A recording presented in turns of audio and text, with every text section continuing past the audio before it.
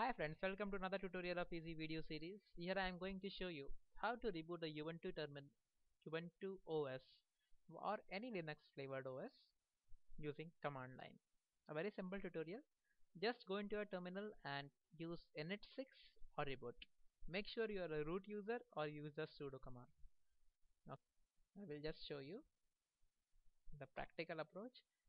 This is a virtual machine, but remember the display would be going, okay? So when I use,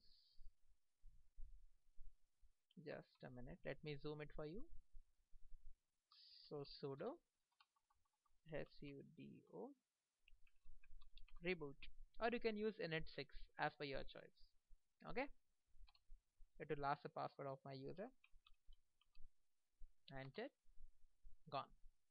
Machine rebooted. Okay, thank you for watching the video.